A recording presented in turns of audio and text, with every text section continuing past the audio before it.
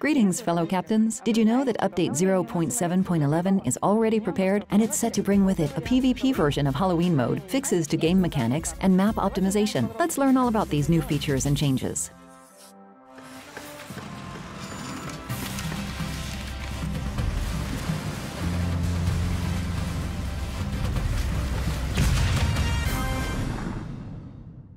In this update, we changed the game mechanics a little, and we hope that you'll like what we did. Let's speak with the person responsible for implementing those changes. I know that you did a great deal of work trying to balance battleships and destroyers, because destroyers are supposed to counter battleships. But we have had a problem interfering with this. AP shells penetrate destroyers, don't they? Exactly. A big shell hitting thin armor at a wide angle doesn't ricochet. Then it meets armor at an angle. That's what we call relative armor. Because the angle is wide, the relative armor becomes several times thicker than the value that players see in the port. That's the effective armor that causes high-caliber armor-piercing shells to arm. After that, they inflict 1/3 of their maximum damage. This is a lot compared to the HP pool of a destroyer. It's the reason why a salvo from a battleship can sometimes rob a destroyer of half of its HP or even more. We're kind people, aren't we? And we introduced a limit, right? Yes, we introduced a limit. And now, a shell penetrating a destroyer's armor and arming inflicts just 10% of its maximum damage, which is the same amount of damage that an over-penetration of a destroyer causes. This limit works for calibers higher than 280 millimeters.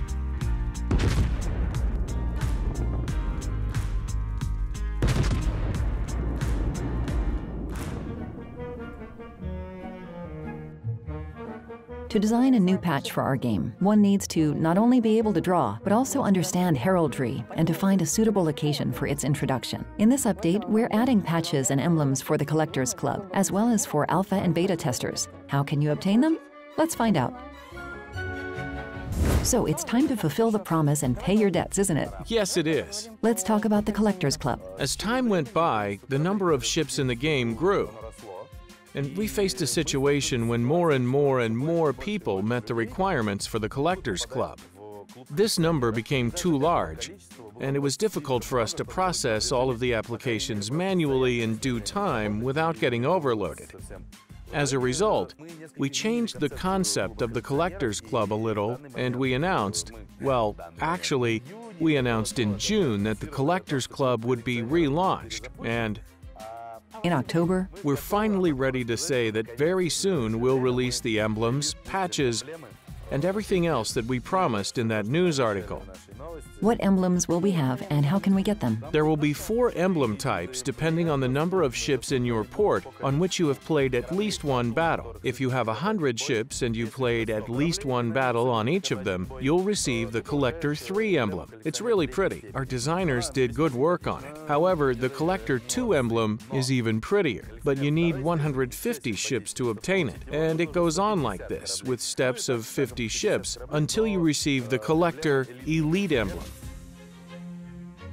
As far as I know, we don't only want to reward those who collect ships, although they make a significant contribution to the development of our game. There are people who have been with us for a long time. Finally, we decided to introduce patches for alpha and beta testers.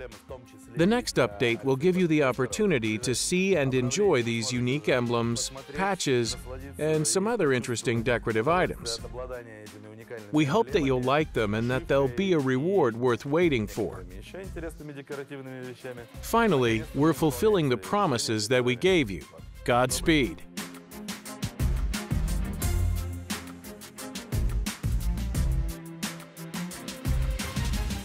Our community is constantly providing us with feedback on game maps, and we keep improving them according to the feedback. This time we fixed 5 maps at once. How and why? Let's find out.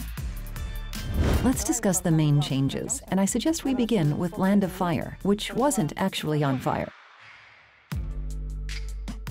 We added some space to maneuver in the map's western part to allow ships that set out to capture Key Area A to maneuver and turn back in case of danger, in case they suddenly get spotted at the very beginning of a battle, because it's not very pleasant to expose your side without the ability to retreat.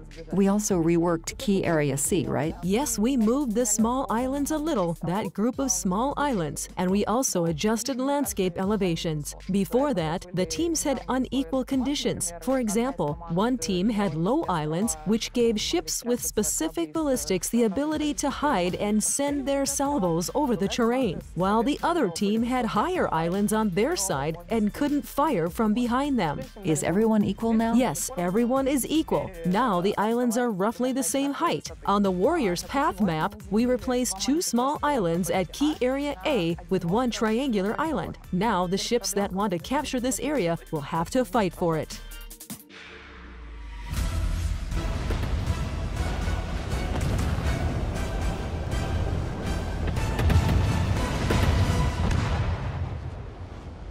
We've been speaking about Halloween for a long time. We've told you about the submarines and their brave commanders. In this update, we'll give you an opportunity to play on the side of the forces of evil. Are you ready to try to assume the role of Rasputin itself? Our most popular guest, Danila Lichkin, senior game designer for the Halloween event, is here to tell us about it.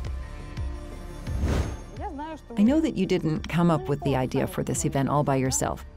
Our contributors and bloggers suggested it during the summit, right? Yes, indeed. When they came to us, they came up with the idea of making a new game mode, a battle royale of sorts. The first prototype took us about 2 to 3 hours to make. We played it together with them, and it was quite good fun. But we understood that this mode didn't fit the setting of our main game very well. For this reason, we decided to use it for Halloween instead. Yeah, we always use Halloween to test everything.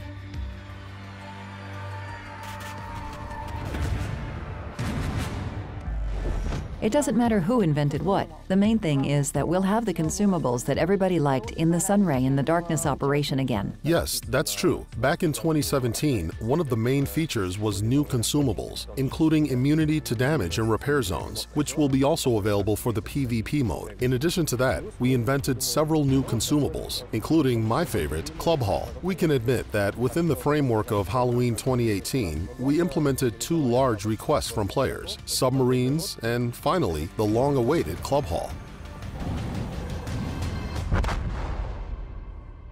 You still owe players something. Local weather. Can we start waiting for it already? You can wait, but you can even try it out during the public test, and you can see for yourself how the visuals have changed. In the case that we receive positive feedback from the public test, we'll add this feature to the production server.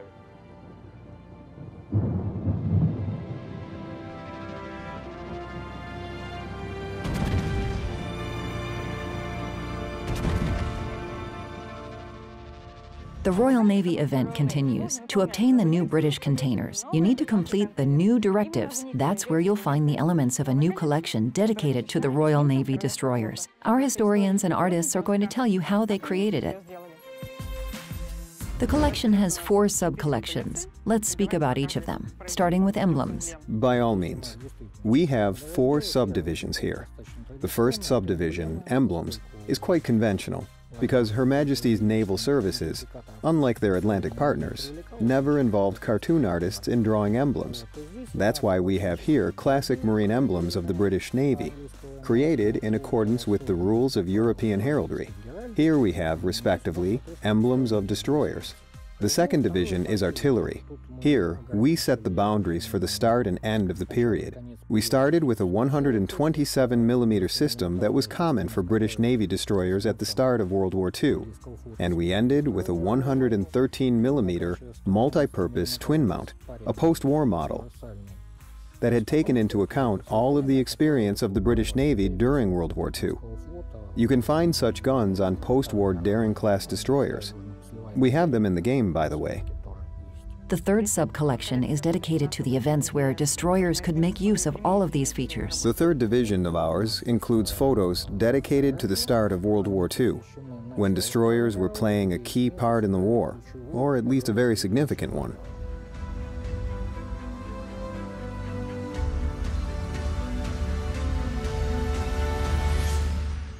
Well, okay, let's now finally turn to the part I've been waiting for, the fourth sub-collection, because we've never done anything like it. Well, where possible, each time we're trying to design something new. Here we have the fourth division, dedicated to camouflages. The most complicated part wasn't just for us to select some camouflages, but for our magnificent artists to shape a planar camouflage in a way that relates to the overall ideology of the collection, in which various items are presented. I hope we did it right. It was really complicated. Just try to imagine this: a ship 250 meters long, stripes, circles, and other elements drawn all over the ship. And the entire ensemble has its own color scheme. You need to show all of these in a single element with a size of 160 by 160 pixels. The result should look realistic and historically accurate. And it shouldn't break historical context. We invented a kind of showpiece, a fragment of armored hull with a previously painted drawing, a small diagram, and a ship's name. We tried to make it 3D to the maximum. This gigantic and massive stand. We measured its armor relative to the hull in millimeters. All those rivets, thickness of the plate, it's as if you really possess a gigantic piece of hull.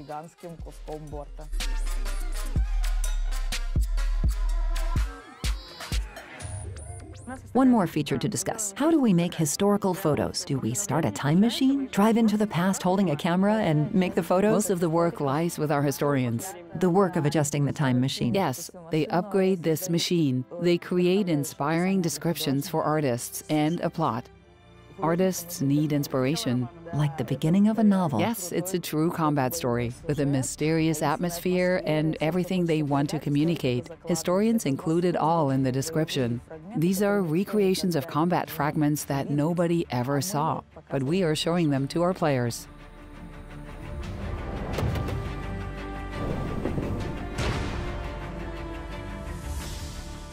That's all for today. Our episode has come to an end. If you liked the video, hit the like button and subscribe to our channel. We don't bid farewell and are waiting to meet you in the game.